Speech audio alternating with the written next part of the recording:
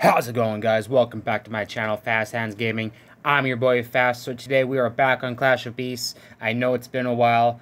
I've been waiting for the content creator to be pushed out on the game so I can make videos. However, that seems to be lagging for whatever reason. So with so many people coming into the game now, I've decided just to keep making videos. So I'm going to do... These next couple of videos will be pretty short. I'm going to do a tier list.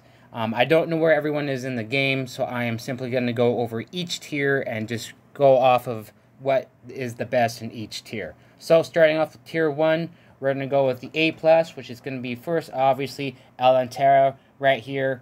Main reason is, and I'm going to try to be objective with all of these, she has an AoE, she has healing, she has a shield, and she has resist. So obviously she's the first epic you get into.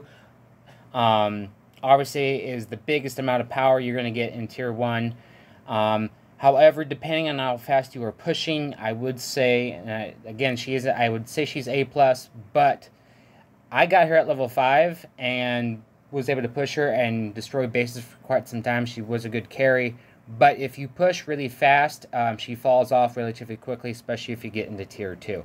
The next is going to be Tyranata. I'd also say she, I have to read the lore, is going to be another A+. Big thing is because he is a fast tap, also with the predatory cloak. One of the best skills in the game, hands down. Next, after that, I'd say going into A+, I would say Brightwing.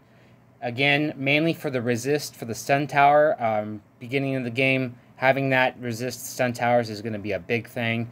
Lunaros, the rare, is able to summon a minion AoE.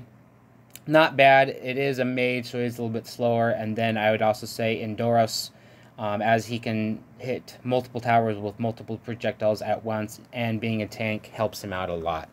After that, I'd probably say Shadow Scale as a B, and Arcross as a B, same with Talavera, and then obviously everything else kind of it goes down from there. Anyway, I hope you enjoy the video. I'll catch you next time for Tier 2. Peace.